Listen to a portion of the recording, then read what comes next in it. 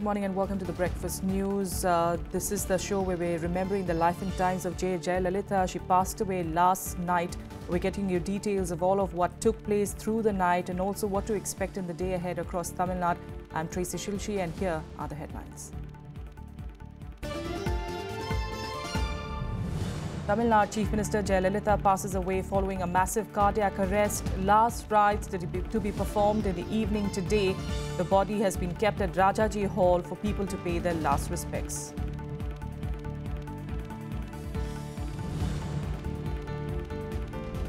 O. Paneerselvam is sworn in as the Chief Minister of Tamil Nadu. 7-day state mourning has been announced. December 6th declared as a public holiday by the state government.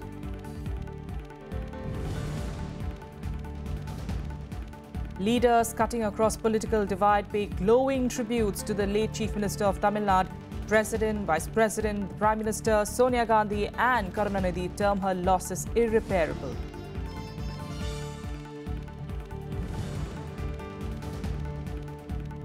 In other news, 61 Rajya Sabha MPs moved petition seeking impeachment proceedings against a judge of the Andhra Pradesh Telangana High Court alleging atrocities against a Dalit judicial officer.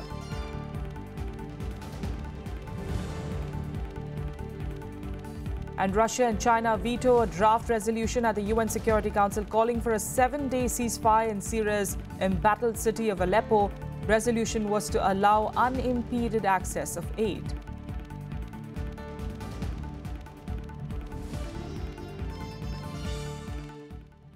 Jayalalitha is no more. That's a top story that we are tracking. She passed away at the Apollo Hospital in Chennai at 11:30 p.m. on Monday night after suffering a massive cardiac arrest. Her last rites will be held this evening.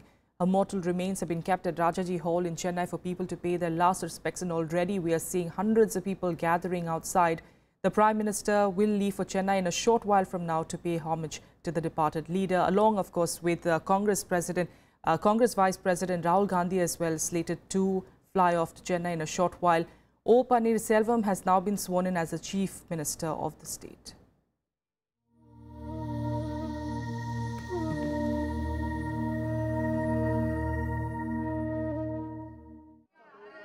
Inconsolable AIADMK supporters outside Apollo Hospital in Chennai reacting to the news of the passing away of Jayalalitha.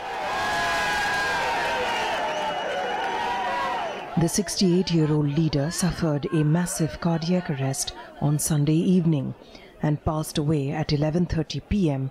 on Monday night. Apollo Hospital released a statement announcing her death after a 75-day battle against illness. She was hospitalized on September 22 following complaints of fever and dehydration, but she never fully recovered. Jayalalitha's body was taken to her Pose Garden residence before being taken to Rajya Hall.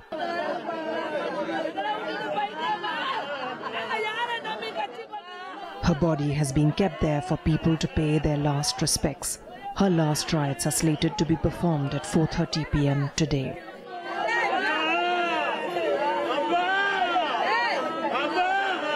At the Raj Bhavan, a somber ceremony was held where Jayalalitha loyalist O. Paneerselvam was sworn in as the new Chief Minister, along with all ministers of the erstwhile cabinet. Governor Vidyasagar Rao paid rich tributes to Jayalalitha. Affectionately called as Amma, she was an embodiment of women's empowerment and filled with indefatigable spirit. She was known for her noble qualities and sacrificed her life for the cause of the poor and downtrodden. The Tamil Nadu government has declared 6th December 2016 as a public holiday under the Negotiable Instrument Act as a mark of respect to Jayalalitha. The state government has also announced a 7-day state mourning from today. During the period, the national flag on all government buildings will be flown at half-mast. No official entertainment will also be held during this period. The government has also declared a 3-day holiday for all educational institutions in the state.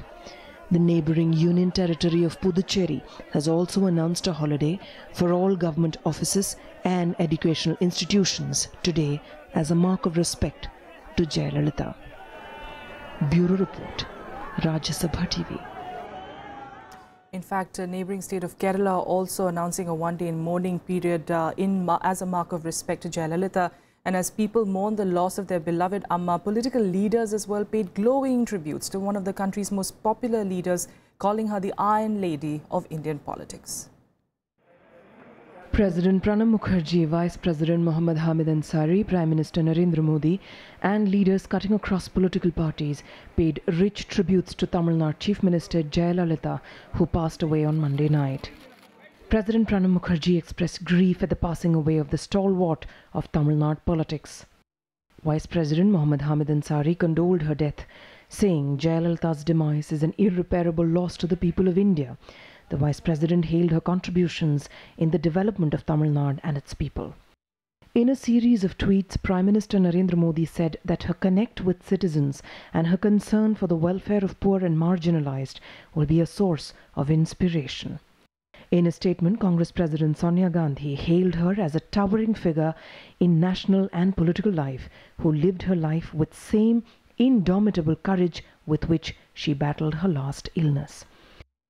Congress Vice President Rahul Gandhi expressed grief over Jaya's death and tweeted that the people have lost a great leader. She has become a household name in the state of Tamil Nadu because of her pro-people and pro-poor initiatives. She is a great orator and also a great administrator. She will go down in the history as a real revolutionary leader. Here people call her fondly as a Purachi Talaivi. But even otherwise also, I personally consider that she has really brought a revolution in the politics. Coming from an ordinary background. Jayalalitha is no more with us. She was representative of a very powerful and a very strong politics. The way she had served the people of Tamil Nadu, the way she had worked for the people of Tamil Nadu will always be remembered for years to come. Entire nation is shocked and deeply saddened by the sad demise of Tamil Nadu CM Miss J. Jayalalitha. She was a person of indomitable spirit, fearless courage, and an innate determination to do what she had decided to do. She faced many political and personal challenges, but rose up to the occasion to win each one of them. She had a tremendous ability to understand the pulse of her people, and she served the people of Tamil Nadu in the way that only she could. Film अभिनय से निकलकर आया हुआ कोई व्यक्ति वहाँ की गरीब जनता को इतने लंबे समय तक प्रभावित कर सकता है, अचंभित कर सकता है, उसका नेतृत्व कर सकता है, उसकी जीती जागती मिसाल जयललिता जी हैं. I had personal contact with her as her lawyer, and I found her to be most erudite, extremely sophisticated, and an excellent communicator. Jayalalitha's arch-rival and DMK Supremo M. Karunanidhi offered his heartfelt condolences at her loss. He said the wishes of lakhs of her followers will make her immortal. DMK leader M.K. Stalin also mourned Jaya's death, calling her an iconic and courageous leader. In a series of tweets, he termed her death as an irreparable loss.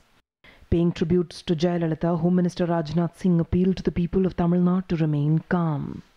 Bihar Chief Minister Nitish Kumar termed her demise as sad and declared a one-day mourning in the state. West Bengal Chief Minister Mamata Banerjee also tweeted, terming the death of Jayalalitha as a big loss. Delhi Chief Minister Arvind Kejriwal and Rajasthan Chief Minister Vasundhara Raje also expressed grief over the demise of Jayalalitha. And even this morning, the tweets continue to pour in, the reactions continue to pour in from various political leaders and, of course, personalities as well across the country. And that really goes on to see the kind of legacy that she leaves. We are being joined, in fact, by senior journalist S. Srinivasan on the phone line from Chennai. Srini sir, what according to you would really be that lasting impression of Jayalalitha, the legacy that she leaves behind? Well, as last night after 11:30, it was announced that she has passed away. People have begun to pay their homages this morning, and as all the leaders pointed out, the legacy of Jayalalitha will continue for a long time. She has emerged as a leader, even taller than her mentor MGR, who died in 1987. One of the outstanding things of Jayalalitha is her, besides other abilities of administration, social welfareism, her ability to fight for the rights of Tamil people. She emerged as a champion of the cause of Tamil population, not in a parochial sense, but in a positive sense. Whatever issues came across, whether it has to do with Mullaperiyar Dam issue or Kaveri issue, because the state had several river water disputes, whether it is GST, whether it's power, whether it is investment, she fought very professionally for the rights of the state. She maintained friendly relations with the national leaders. She had personal equations with some of them, including the Prime Minister Narendra Modi. But when it came to professional issues, she maintained a very strict line, and whatever she did was for the state of Tamil Nadu. This is one of her outstanding qualities which people really appreciated. Absolutely, yes. In fact, we are also joined on the phone line by Suresh Kumar, also a journalist based in Chennai.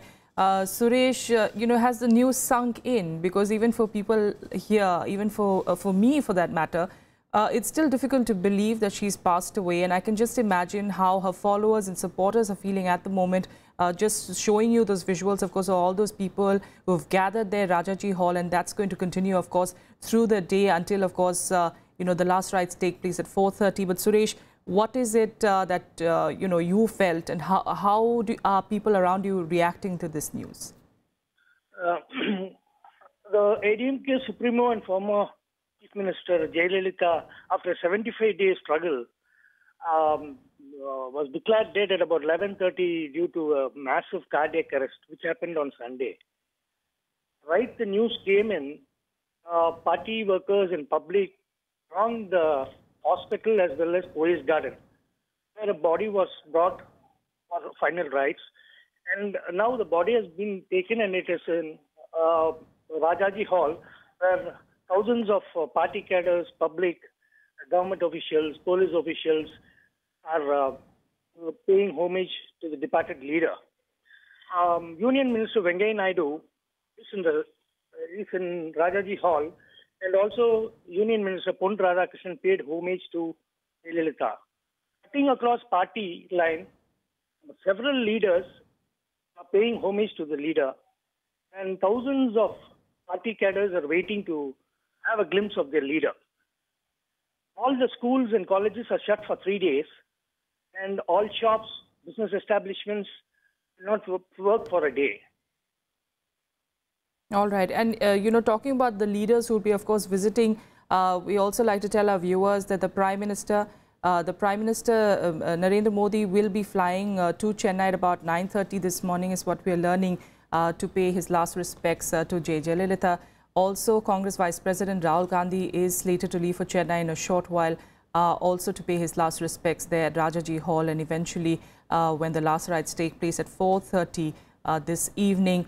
And as you can see on the visuals there, these are live visuals that are coming in, and some of them, of course, are from outside, where people, of course, have gathered to pay their last respects. Still the news, slowly sinking in really among her supporters and followers.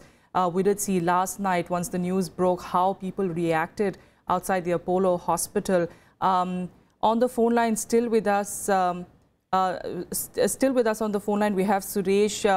Suresh, one concern, if at all, if you can say, hopefully that wouldn't take place, but that would be a concern for the police authorities at this point, to make sure that everything goes on smoothly, no kind of violence takes place? How are they prepared to, control any kind of this untoward incident? The Tamil Nadu police are fully prepared, and the security has been beefed up in Rajaji Hall, and there are no chances of any untoward incident taking place. Sources say us that Andhra Pradesh Chief Minister Chandrababu Naidu, Karnataka CM Siddaramaiah, Kerala CM Vijayan, Puducherry CM Narayanasamy will be visiting the Rajaji Hall and paying their homage to the departed leader. The security is intact, and there are no chances of any untoward incidents taking place at any part of Tamil Nadu. Absolutely. All right. We're also joined on the phone line with Parsa Venkateshwar Rao Jr., senior journalist, of course, joining us on the phone line from the capital.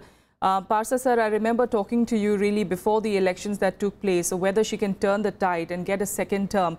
And look how she did it, in a spectacular manner. And that was really that she's leaving behind. She broke barriers, and how? Yeah, she was a very unorthodox politician. And despite her unorthodoxy, she succeeded. And I think that's what makes her unique. She took risks, I think basically because she didn't believe in tactical alliances or opportunistic things. She was, if critics can call her, very stubborn and obdurate. But she seemed to know her mind, and she felt that she should play the game on her own terms. And that's what she did throughout her life, whether it was a career in the movies or in politics. And she paid a price for it. She was not always successful. She had a lot of opposition. But there was some sort of inner resolve and determination that made her sort of face up to these critics with a very calm face. She didn't blame anyone. She didn't ever mourn the fact that she was a woman and that she was being victimized. She took it in her stride, and I think that speaks volumes for her personality. Absolutely, and the very fact that, no one until now who has actually, sent their condolences has even called her a woman politician, that she was the greatest woman politician. She was the best, one of the best politicians that India has produced. I think that in itself speaks a lot about the kind of, power that she wielded, about the kind of influence that she had on people. She really broke the barrier on that front, at least, especially in a conservative society like we have seen in Tamil Nadu. We're also joined by Narayan Lakshman, senior deputy editor of The Hindu, joining us on the phone line. Lakshman, we are talking about the kind of legacy that Jayalalitha leaves behind. There are two kinds of reactions, of course, that we always get. One is of her being autocratic and ruthless, and the other one really of, like she's called Amma. And, which one of it do you think eventually is what people will remember?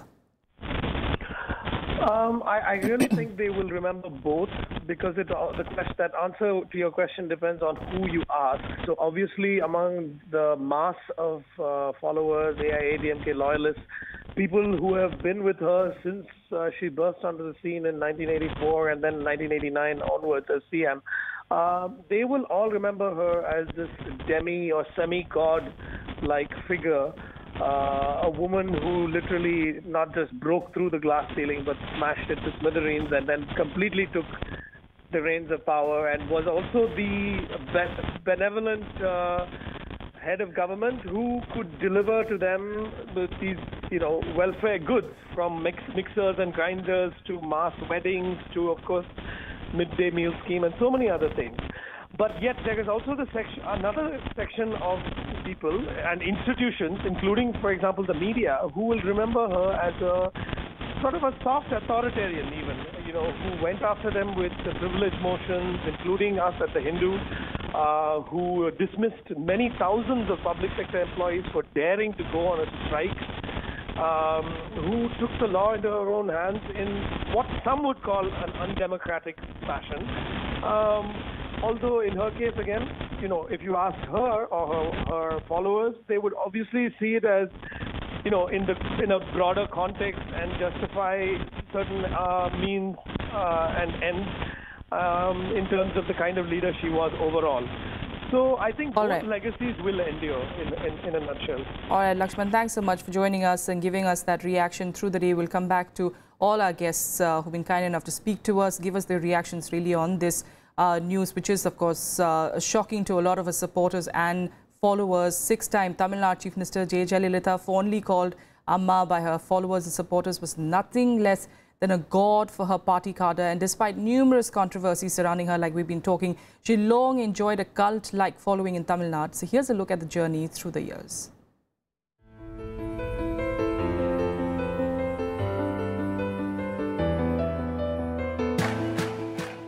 Born on 24th February 1948 in a Tamil Iyengar family, Selvi Jayalalitha Jayaram had a very colourful yet controversial life.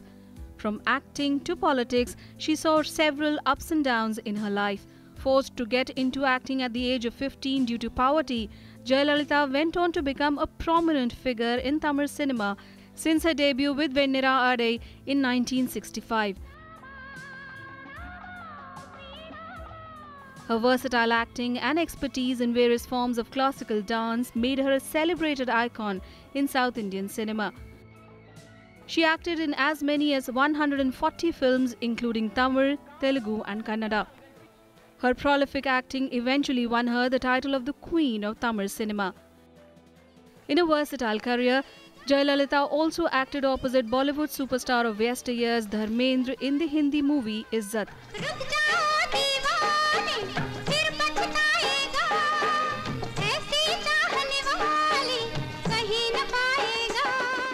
She acted in an English film titled Epistle that released in 1961. The film was produced by Shankar Giri, son of former President of India Dr. V.V. Giri. After over a decade-long career in cinema, Jayalalitha turned to politics in the early 1980s. Many believe her political career began because of Tamil superstar and former State Chief Minister M.G. Ramachandran, since she had acted in several movies with him. However, the six-time Tamil Nadu Chief Minister maintained the decision to enter politics was her own. The turning point came for Jayalalitha after MGR's death in 1987. In 1991, following the assassination of Rajiv Gandhi in Tamil Nadu, her alliance with the Congress party propelled the coalition to a massive victory. She became the first elected woman Chief Minister of Tamil Nadu, serving the full tenure. Since then, Jayalalitha ruled the state politics, steadfastly wooed for support by various coalitions at the centre in the past 10 years.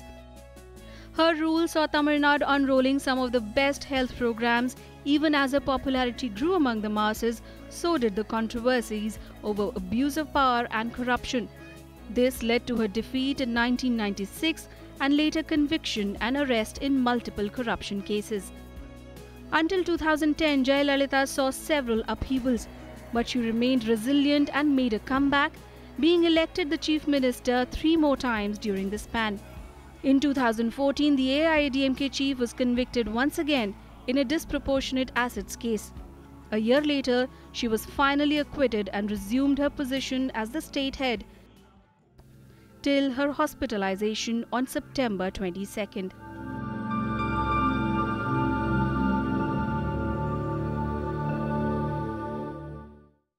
Now on to more news. And over 60 Rajya Sabha members have moved a petition seeking impeachment proceedings against a judge of the Andhra Pradesh Telangana High Court, alleging atrocities against a Dalit judicial officer. The Rajya Sabha Secretariat confirmed receiving the petition from 61 MPs and said a decision on its validity will be taken in the next 2 days after examining the matter. The petition, mainly signed by TDP and Left MPs, alleged that Justice C.V. Nagarjun Reddy committed atrocities against a Dalit principal junior civil judge in Kadapa district to allegedly put pressure on him in a criminal case. As per provisions of the Judges Inquiry Act of 1968, if the motion is admitted, the Speaker of Lok Sabha or the Chairman constitutes an investigation committee consisting of 3 members, including 2 judges. 100 members of the Lok Sabha or 50 members of Rajya Sabha have to sign the petition of impeachment. In international news, Russia and China have vetoed a draft resolution at the UN Security Council that called for a 7-day ceasefire in Syria's embattled city of Aleppo. It was the 6th time Russia has vetoed a Security Council resolution on Syria since the conflict started in 2011, and the fifth time China has blocked action. Both Russia and China voted against the draft submitted jointly by Egypt, New Zealand and Spain. Venezuela also voted no, while Angola abstained. Other 11 UN Security Council members backed the resolution. The document called for the ceasefire to allow the unimpeded access of aid to Aleppo. Russia said that the document infringed the Council rule allowing countries 24 hours to consider the final wording. The US dismissed this as a made-up alibi, saying that Russia wanted to preserve recent military gains by Syrian government troops in Aleppo. Russia's UN envoy Vitaly Churkin said that the draft had not been given the traditional 24 hours for it to be analyzed. He added that the vote should have been postponed until a meeting of Russian and US experts on Tuesday or Wednesday in Geneva. Такие передышки каждый раз использовались боевиками для пополнения запасов и восстановления сил. Неужели сохранение их контроля над несколькими кварталами города стоит страданий тысяч людей? 最后，我还要质问英国代表，他有什么权利在安理会歪曲其他国家的立场？安理会是庄严的场所。 That's all we have for you on the Breakfast News. Thanks for joining us. The news continues after a break.